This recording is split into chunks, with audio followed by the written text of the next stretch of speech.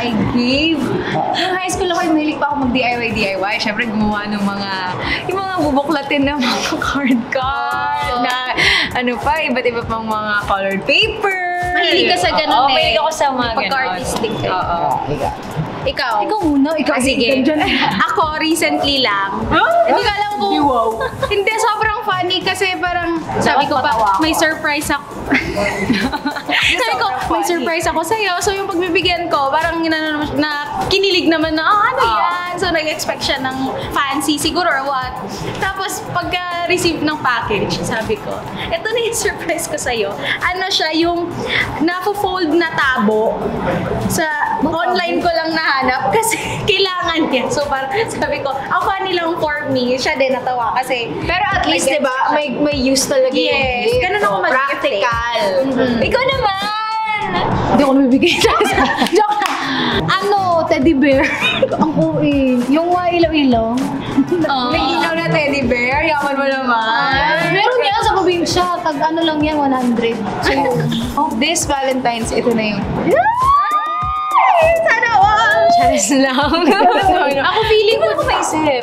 parang wala rin ako kasi kapag may nagtatanong sa akin kung anong gusto kong gift, lagi kong sinasabi yung practical talaga, yung magagamit ko, hindi lang yung mababaliwala. Kaya feeling ko walang cheese. Parang wala pa akong maalala na as in nag-celebrate ako ng Valentine's. Ikaw naman! Hello!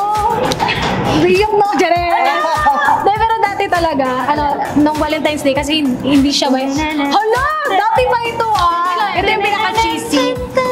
Nag-set up talaga siya na parang Happy Valentine's Day, tas mga pictures namin. Ganda! Bulaklak ko yun. Pero wala. Ganda! Okay. First and last.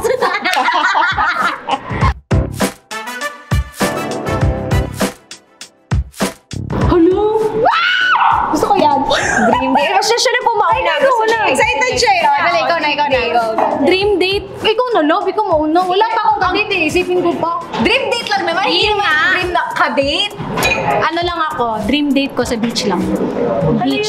Same. Pare-pareho pala kami, beach. Gusto ko rin sa yung parang nag-chill lang kayo sa beach, tapos nagkikilala lang kayo. Tapos, ito, kape-kape. By the beach din. Dapat same tayo.